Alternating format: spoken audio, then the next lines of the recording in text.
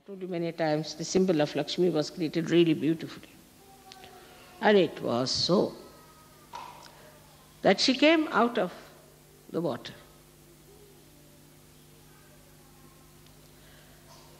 Through the water she came out, so clean. And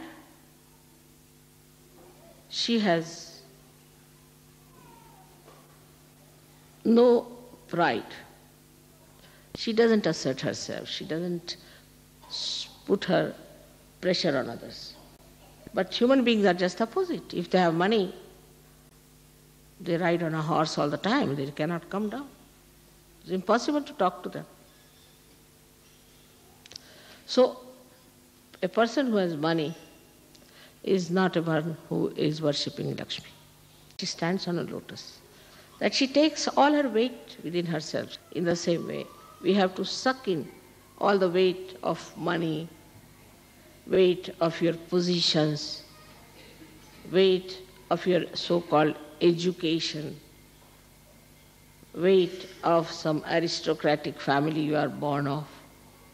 This is all nonsense, which makes you a heavy person to go down very fast. So she stands or floats in a way on the lotus. And what a thing is beautiful is lotus, that she doesn't disturb any petals of the lotus, nothing. She just stands peacefully in a balance. Her center of gravity is so balanced that she cannot topple down. You must be grounded in the Mother Earth, into the practical side of it. It's nothing something we are hanging in the air, but we are grounded in the Mother Earth. And the slightest thing happens to us, again we come back to our balance. So this is her position when she stands up in the lotus. Now she has a hand, one hand like this, one hand like this. And there are two hands which have got, again the lotus is the pink ones. Yesterday you saw the pink. Pink is her fragrance, I think, is spread on the sky. Her nature is pink. Pink is inviting, is loving. She is a very fond hostess, that she wants everybody to come in her house. But if you see a rich man, he'll have 10 dogs outside and nobody can come inside the house. So the house is closed, the doors are closed, everything closed, money is closed permanently. So, such a person cannot be called as Lakshmipati. He is not a Lakshmipati. Because he must have a cozy, beautiful, cozy, again I say cozy house. Cozy doesn't mean like a hospital. Anything drops, you feel frightened. Oh my God, let me pick it up. Cozy means where you are comfortable. It's all right. We have to be not to this extreme or that extreme, but something that will give joy to others, to visitors, to people who come to your house, will soothe the sick. People should feel happy to come to your house. So there's no showing off. Not to show off, but to make them comfortable and very happy. So the basic subtle point is that with your love, you are encouraging everyone. You are helping everyone. You are creating a confidence in him, his personality, and a kind of a rapport which is very subtle. You are not there to point out the bad points, but you are there to cover all the bad points, all the loopholes with your love. That's your job. And there you have to be honest. The honesty is for yourself, not for others. Keep that honesty to yourself, because maybe it's rational and maybe that it is just a matter of habit that you are trying to hurt others. So first check on your mind and find out if you are trying to hurt others or you are trying to please others. Otherwise, don't talk. Just keep quiet. If you are going to say something to please others, talk. Otherwise, just don't talk. And you'll be surprised. When you say nice things to others, how niceness comes to you. Now, another thing is that the suggestion is of the left hand. It's like this, means she's giving. A person who has money must give, but so secretly that this hand should not know. It's so far away, this one. This hand should give, just secretly.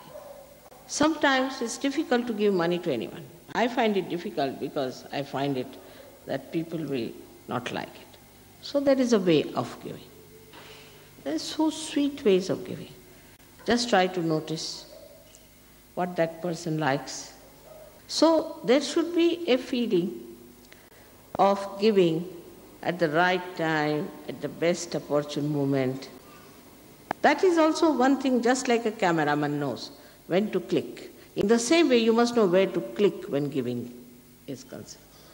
It should not be sensational, but it should be elevating, and that helps the person. Because whatever you give for spiritual growth is the one that is the best thing that you can give to anyone, even in material things.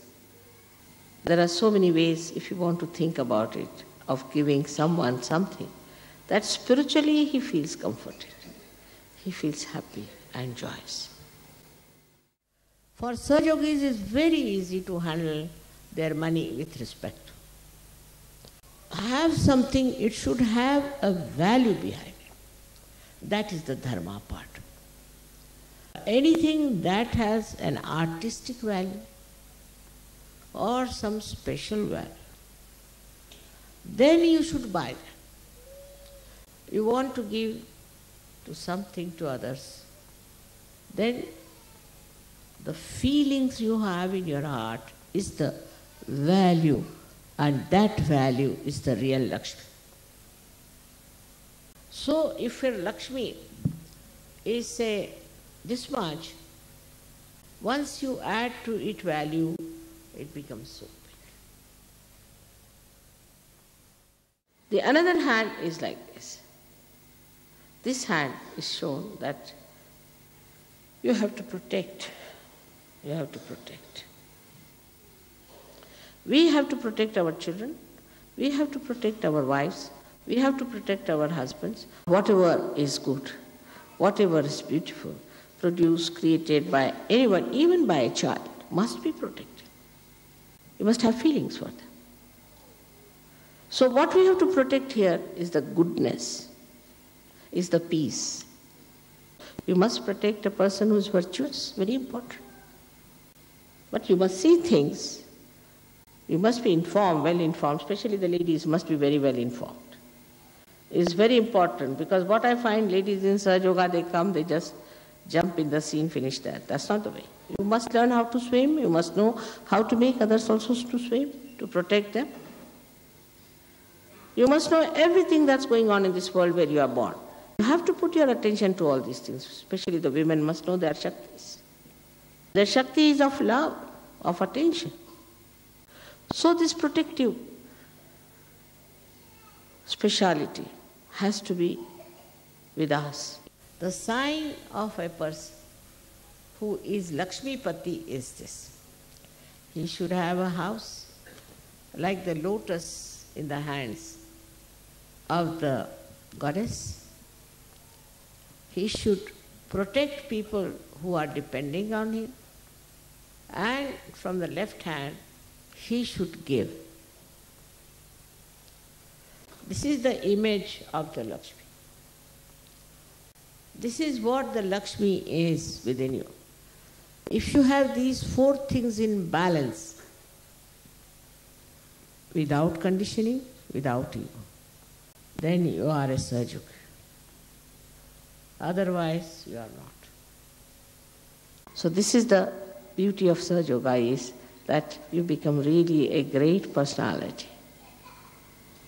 But this is not the end of it. This is only the Lakshmi principle I told you. when in a human being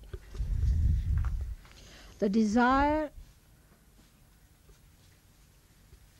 to rise higher comes in, the Lakshmi principle becomes the Mahalakshmi principle.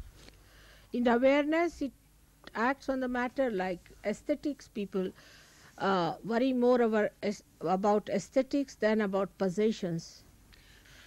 And when they start growing higher and higher in their awareness of seeking, then they find that the attention should be such that they should pay more importance to the aesthetics of things than to the gross values. Now, when this desire becomes evident in the human beings, then only Lakshmi incarnates as Mahalakshmi. Thus, the Mahalakshmi's greatness is that through her power only the Sushumna is covered by Kundalini. She is the power of our evolution, and by her power only we have risen to be human beings. She looks after all our well-being. She is the one who looks after all our problems of redemption. She is the one who gives us all the possible help in our chakras and correction of them. And she is the one who gives us all that is material or physical well-being. She is the one who relates us to our brain. The whole brain system is Mahalakshmi system. So it is she who exposes the whole of the knowledge as truth to us on our central nervous system. In the sense, she is the bridge, but the Kundalini rises over the bridge. So she is the redeemer, and she connects you to God. Once this Lakshmi principle covers you up, then the Mahalakshmi principle starts. Is that you think of the world as a great challenge to you, that you have to give them Mahalakshmi principle, that you have to give them realization, you have to raise them up. And this principle, once starts working in the Mahalakshmi principle, then all the problems are your own. You have to start working it out. So, out of the Lakshmi principle, I hope you get all the tattvas, all the principles satisfied in you fully, and also the Mahalakshmi principle flows through your being. You have to be very satisfied and comfortable people. It should be a personality which is above everything else. Such a beautiful personality you should have is the depth of the sea and the height of the Kailasa. This Mahalakshmi principle, when it is awakened within you, then you get out of a Lakshmi principle which makes you little selfish, maybe self-centered, and you get into a new dimension of searching the higher value system, something beyond, without any limitations. And that Mahalakshmi principle is really nothing in essence, if you see, is nothing but you are seeking the universal love. In the essence it is that. Because this process of loving is the greatest joy-giving thing. The worry should be one. Why can't I love everyone as I love myself?